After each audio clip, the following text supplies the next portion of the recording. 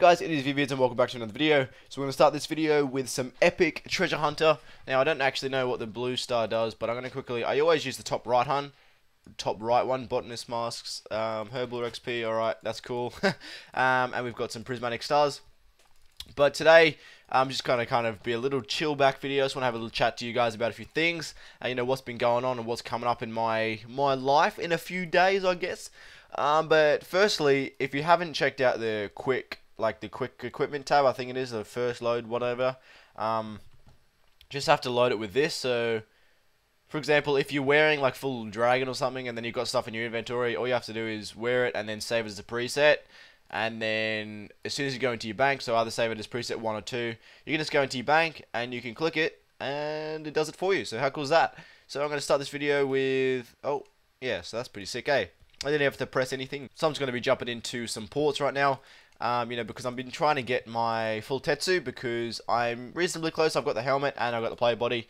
I just need to work on the legs right now. Okay, so I've just sent my ports away and I've just pulled out everything from my bank, but now I need to go back to Demonheim to do my daily challenges. And that's obviously the dungeoneering one.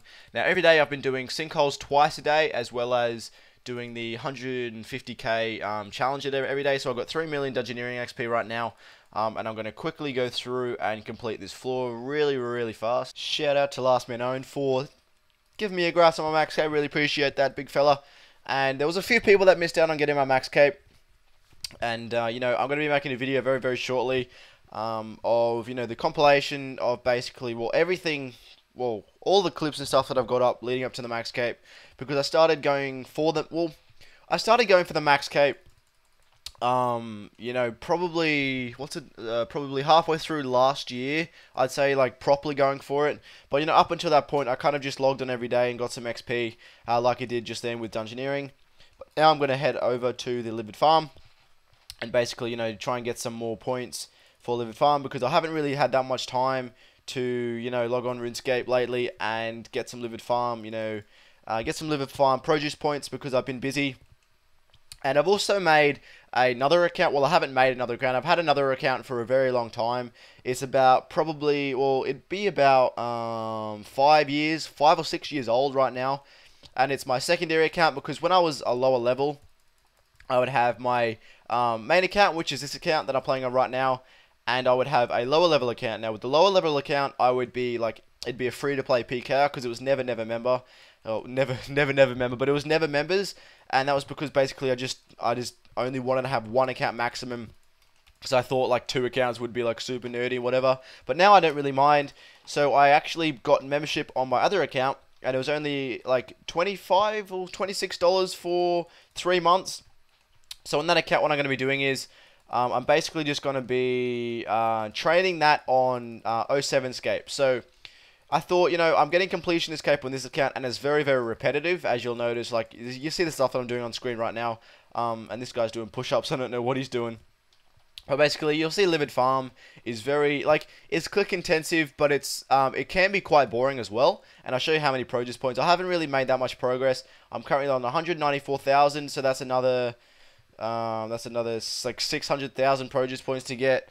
Or, yeah, about 650,000 progress points to get, until I can get the Livid Farm, you know, the Livid Farm requirement out of the way. But, you know, I thought if I made a second account members, I'd be able to play old school and basically train up a main account on old school while training my main account and trying to get the completionist cape on RS3. So if you guys want any sort of progress video on my 07 account, I'm not sure if you guys would be interested in that, because, you know, this channel is primarily for RuneScape and primarily for, you know, RuneScape 3, because I believe, you know, a lot of you guys play RS3. But if some of you play 07 and want to see sort of a video on 07 on some progress and things, because I'm currently just doing quests. Now, a lot of, you know, a big mistake people make when they're low level on 07 is they don't quest, and I'm currently level 30, and I've only been playing for 2 days, and that's just from solid questing. So, you know, if you're playing 07 and you barely have any quest points, you know, it's very worthwhile to get those quests going. You know, whether it's making a pure or whether it's making a main account, just make sure you get those quests done, because it can help you out in the long run. But yeah, let me know in the comments if you want to see some 07 videos, because I'll be more than happy to bring that stuff to you. I was thinking of perhaps making some some quest guides and things, because I recorded the waterfall quest because it gets you 30 attack and 30 strength as soon as you start playing, and you know that's an instant adamant scimitar. And then, you know, you just train at rock crabs till level 40, and you've already got your own scimitar. Been playing for like a day or two. So that's one way to get your strength and attack to level 40.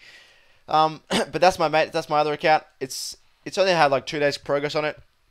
But on my VViz account, however, I've got like 60 attack and 55 strength, and I've done a bunch of other quests because I was originally going to make this a PKer, but now I made the other account, like I said just before, so I can basically do Livid Farm and get our progress on 07 as well. Because the fun thing about 07 is there's more things on that game, in my opinion, that like is much more rewarding. And don't get me wrong, if I'm going to be doing Virago and you know, a bunch of other bosses on this account, and with Completionist Cape, because obviously Completionist Cape is a very good achievement in itself. If I can manage to get on 07, if I can get like 70 defense, like 70 base stats, and I can go to God Wars, and if I get like a Bando's Hilt or a Bando's Item Piece, I just think that would be a lot more rewarding than you know, just going to like Nex or something and getting one of those drops, because I don't necessarily need a lot of money now, considering I'm maxed. But, you know, if I went to Virago and got a Seismic or something, which is like, I believe it's a hell of a lot of money, I would be very happy. But with 07, it just seems to be there's more rewarding aspects to that game at this stage than RS3. But don't get me wrong, I'm still going to be playing RS3, producing videos for you guys, because I really am enjoying this. And since I made like 2 videos ago, I think, since my 2 videos ago, I've gained like 8 subscribers, so I do welcome everyone. You know, if this is one of the first videos you're watching, hopefully enjoy this one, and you know, hit that subscribe button. But now I'm kind of just rambling on, so hopefully you guys enjoyed this sort of like vlog, I guess, video. I just want to kind of update you on what I've been up to. But you know, hopefully you guys enjoyed this video, and I'll see you in the next video.